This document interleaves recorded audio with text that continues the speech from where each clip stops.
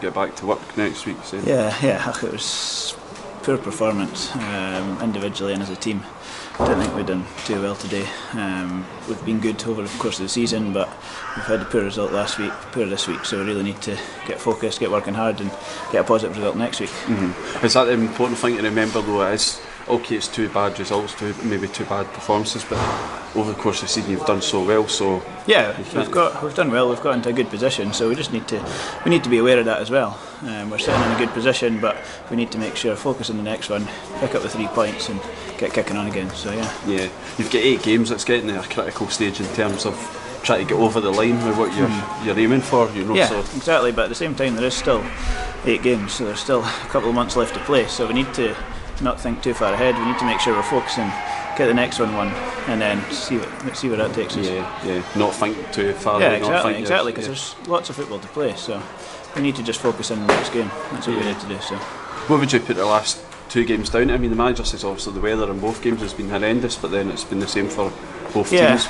Last week was a wee bit different. The weather was against us for both halves. It was really hard to play, and it was, in my opinion, it should have got called off, but it didn't.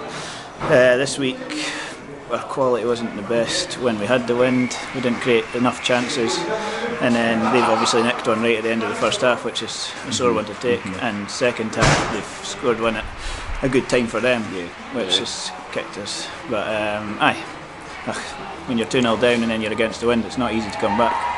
And Bobby obviously missed the penalty. He's been outstanding for this season. I mean, so I guess the players are not going to attach any blame. Well, if he'd scored the penalty, it would be different. No, not at all. No, Bobby's been brilliant for us. He's got 20 plus goals this season.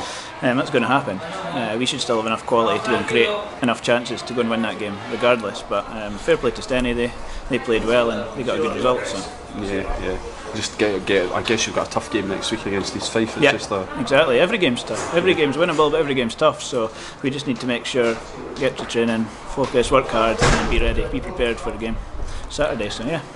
Did the manager have much to say after the game, or was it just kind of? We're not happy as a team. And the management team, they're included in that. We're all happy when we win. We're all unhappy when we lose. So yeah, we're all unhappy today, but we'll kick on, and next week hopefully we get a positive result. Okay. All right. Thanks very much.